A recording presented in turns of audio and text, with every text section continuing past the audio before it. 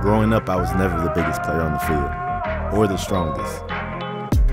I had to fight every day to be a part of the game that gave me everything. Out of respect for the game, I teach my kids it's not always about raw talent or being lucky. You make your own path with hard work and routine. Anything that's worth it takes years of preparation and practice.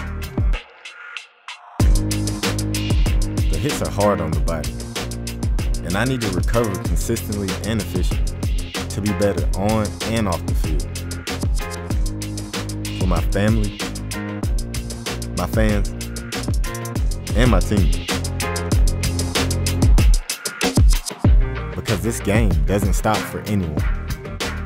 The better you sleep, the better you play.